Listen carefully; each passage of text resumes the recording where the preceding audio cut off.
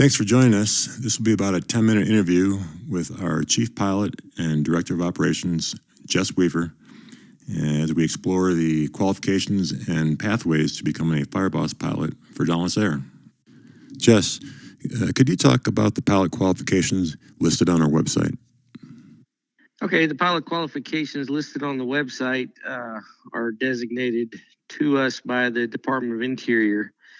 They require a minimum of 1,500 hours time, which in that 1,500 hours, they want 100 hours of ag time, 200 hours of mountain, and 100 hours of single engine seaplane time. There's one qualification that is a must-have, but is often overlooked, and it is the low-level dispersing time. That qualification should probably state that the applicant must have, at a minimum, 100 hours of legitimate Part 137 agricultural operation time, more commonly referred to as crop dusting, aerial application, or ag time. And this is a must-have, correct? Right. The 100 hours is required. It has to be legitimate Part 137 time. For example, has to be ag flying, mosquito control, or other forms of PIC aerial firefighting. And it's a must-have, and it is the only one of the three of those qualifications that our company does not have the ability to help you get. So why do you think this ag time is required? Well, the ag time is required just for the ability. The government would like to have pilots that are familiar with flying an aircraft low and slow, close to the terrain without hurting themselves. So we've talked about what the government minimum requirements are to fly a single engine air tanker, but what do you look for in a potential applicant to fly for Dauntless?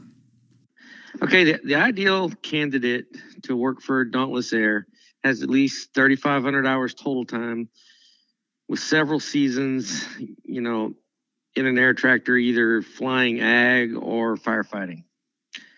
This candidate should also have some other type of experience in their background. Example, airline, corporate, military, somebody who's well-rounded. This additional experience will help them deal with, navigation, communications, and tactics that are involved in flying in a wildland fire environment. Beyond the pilot experience, I'm also looking for an individual who is willing to, work for extended times on the road, being away from his family and friends and whatnot. This individual also has to be willing to, work with others as part of a team. And ideally, he's willing to become a professional wildland firefighter who just happens to be in an airplane. This is kind of two careers in one when you become very good at it. Yeah, aerial firefighting is such a unique and challenging job. Ag pilots typically have strong stick and rudder skills, while on the other hand, corporate, airline, or generally aviation pilots typically have strong navigation and communication skills, but lack strong stick and rudder skills. What do ag pilots typically find challenging about transitioning into aerial firefighting? Well, yeah, if a guy has, his whole career has done nothing but ag, and he's never flown more than 35 miles from home, and never flown when the wind wasn't blowing, and never worked off pavement, always working off grass. He struggles in the environment where he has to navigate, fly in low visibility, the tactical environment of the complex communications, dealing with the strong crosswinds when he comes back. That's why the other background besides just ag is so important. We're looking for a well-rounded pilot who can bring all those skills that they learned other places into that ag plane, which is now fighting fire. What would you say new aerial firefighting pilots struggle with the most? Well, that depends on which background they primarily come from. There's been people who have come to us that are experienced in the fire environment coming out of heavy tankers that struggle with the airplane. I'd say that, that's why the ag time is so important to us. Others, it's the other pilots have trouble once they get into the fire traffic area and the rapid tempo of all of the operation, and not understanding how it all works and what's going on. So it just depends. Can you talk about Dauntless Air's typical firefighting season? Season for Dauntless Air starts usually sometime around the 1st of April and tends to end around the middle of October. Not all the pilots will work that long, but in a busy season, if you're assigned to an aircraft, that's what you could be expected to do. Generally speaking, once you start the season, you work 12 days on and 2 days off throughout the entire season, and usually don't go home, right? That's correct. There may be breaks in the middle of it. We may have the opportunity for you to go home, but sometimes we don't. So you have to be prepared to be willing to do the whole season. New pilots often ask where they're going to be based and if they'd be at that location for the entire season.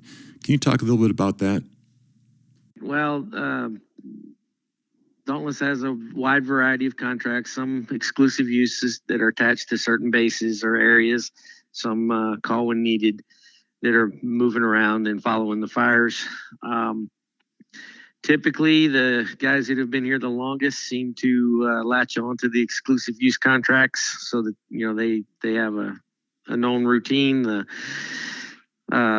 rest of the senior pilots pick, the CWN airplanes. Some of them like that lifestyle.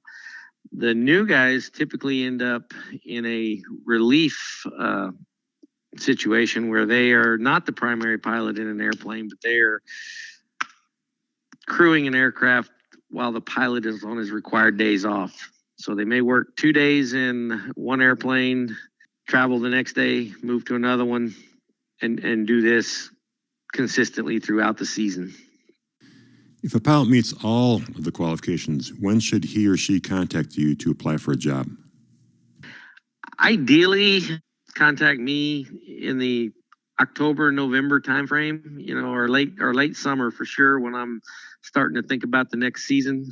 I don't mind being contacted if you're qualified at any time, but keep in mind that during the bulk of the season I may get busy and forget you called. So you have to have all of the ag time and meet the remaining minimum requirements, then apply for a position at Dawnless. Right. And keep in mind, too, there's also a required school called NAFA, National Aerial Firefighting Academy, that normally happens in late January, early February. That is a requirement. If you want to fight fire in the U.S., you have to go to that. And you have to be nominated by a company to do that. Correct. What's your favorite part of this business as we close out? Being able to make a difference. And being able to work with some of the, most awesome people on the planet. All right. Well, thanks for your time, and hopefully this answers a lot of questions that people have about how to get into the aerial firefighting business flying for Dauntless Air. Well, thanks. All right. Thank you.